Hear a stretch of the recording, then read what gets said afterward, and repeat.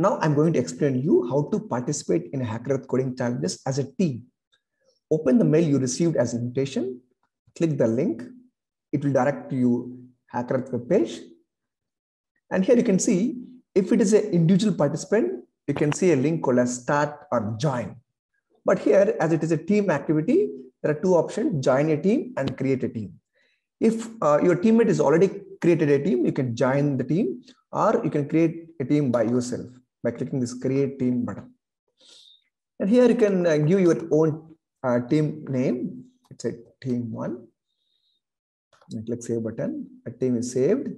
And now, as of now, you are only the member. You can invite as many members as you want. You can add the number of members, and the number of members depends on the number of participants per team allowed by the organizers. You can type their email ID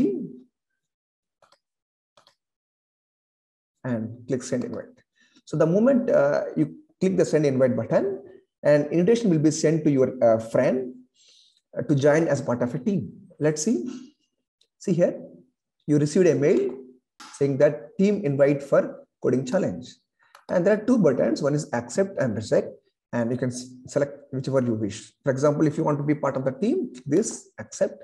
And now you both are the part of the team. See, you both are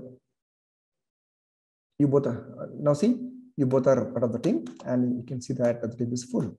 So the number of participants allowed in a team will be decided by the organizers. So once your team is formed, you can go back to your challenge and you can start participating in the challenge.